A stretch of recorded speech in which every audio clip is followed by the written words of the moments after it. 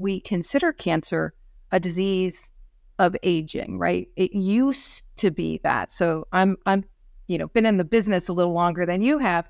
And it was always, 60, 70, 80-year-olds with cancer. But look at our breast cancer population, even our lung cancer, our GBM population, they're all young now. What is going on? And I will challenge the idea, is it age or is it actually insulin resistance? And insulin resistance is such a slow, evolving, progressive spectrum. The longer you live, the more insulin resistant you become, unless you are doing things to prevent that. And as our food environment has changed into a more processed food, higher sugar laden type, everything is processed and in bad oils, which we could go into too. But those are all things that can increase our risk of cancer. And again, I see it happening younger and younger and younger. So it's very scary.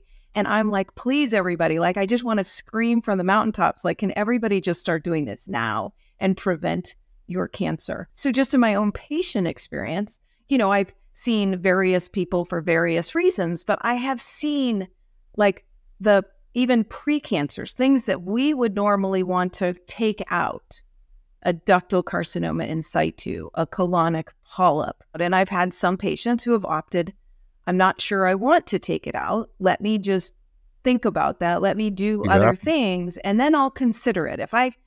And they're gone. We can't find them anymore. I have seen people who even had very advanced, stage 4 breast cancers or fungating lesions, skin lesions that have come through the skin surface, where already before they have embarked on their conventional therapy, because they found me early, we started a process. And while they were still getting either evaluated, staged, approved for whatever therapy, they're already seeing reduction in size.